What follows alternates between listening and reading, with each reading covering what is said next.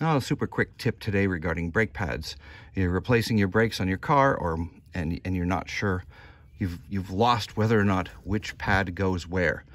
They're otherwise identical, but one has a brake squealer built into it. One of these little things that squeals when the brakes wear down.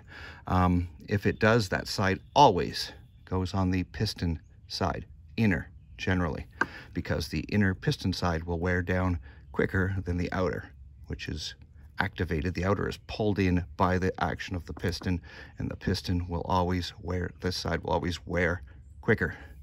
Thanks for watching.